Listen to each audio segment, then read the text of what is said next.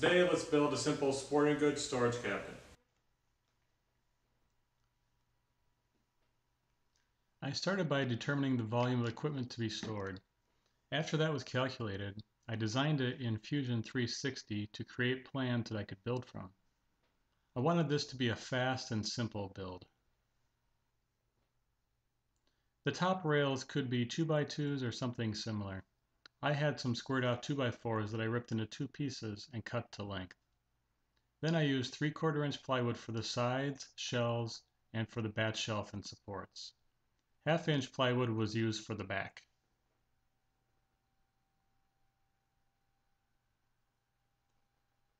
I marked off locations for the holes to run the bungee cords through. I recently got a Craig multi-mark tool and I found it to be very handy to mark points consistently and other uses around the shop.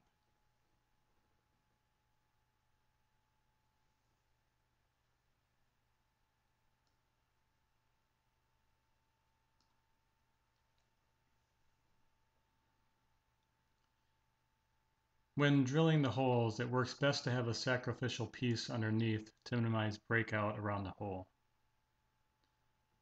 I didn't show it in the video, but I drilled these about 90% through and finished the hole from the opposite side as another approach to reduce breakout.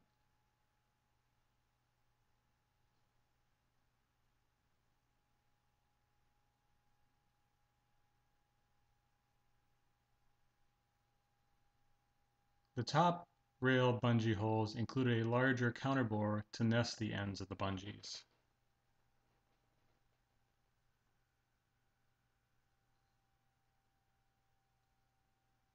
My garage is kind of a mess. You can see that in the background of my videos.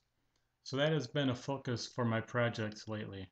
I still have a lot of work to do in that area, but this project should be a good start.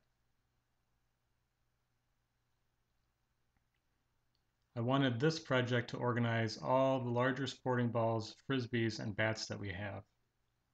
I made another basic cabinet off camera that will store softballs, baseballs, and other equipment. This video focuses on the bat and larger ball storage. Most joints used a combination of pocket holes and glue.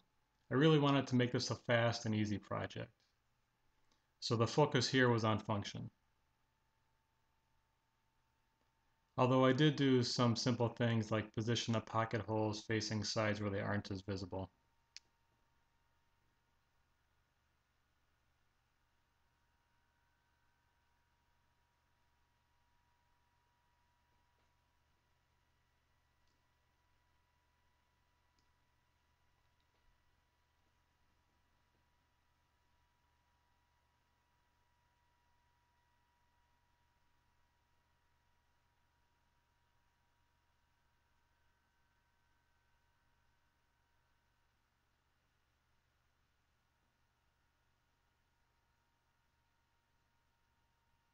I measured the cabinet corner to corner to make sure it was square. The back was glued and I used nails to hold it in place. The pneumatic nail gun's a relatively new tool for me and helped this project get completed much faster. I had been nailing the old-fashioned way until recently.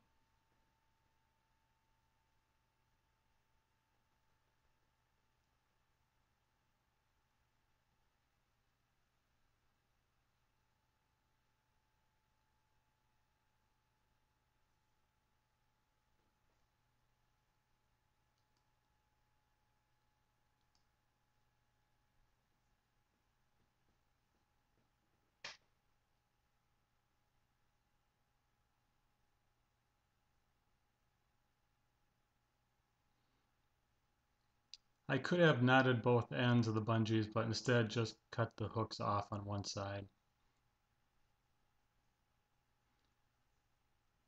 To install the bungees, I nested the plastic end in the top rail and used a vice grip to hold the free end while I knotted it.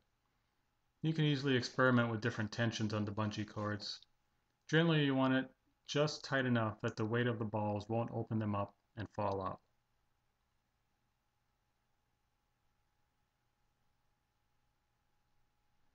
This design is able to fit 7 bats. The diameter of the handle varies for bats depending on the size and type. I drilled the holes for the bats, then cut slots from the edge to the hole for the bat to slide in. I did a few different widths to account for a few unique bats that we had. Using the table saw to cut the slots worked well, but it's a must to have a piece over the slots to ensure the cutoff doesn't become a projectile. Using a jigsaw would be another good way to cut the slots.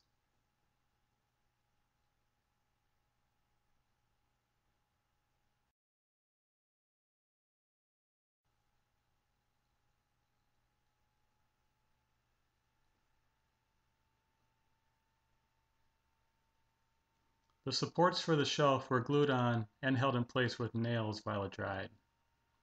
The bat shelf was also secured to the cabinet with glue and nails. I do love that nail gun.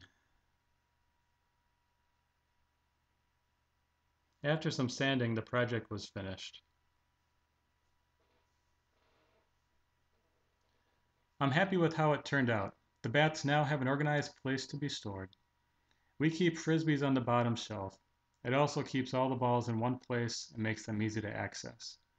As a bonus, the kids love shooting the balls in the top, so I guess it can be fun to be organized. Thanks for watching. Please add your comments below and like and subscribe to the channel.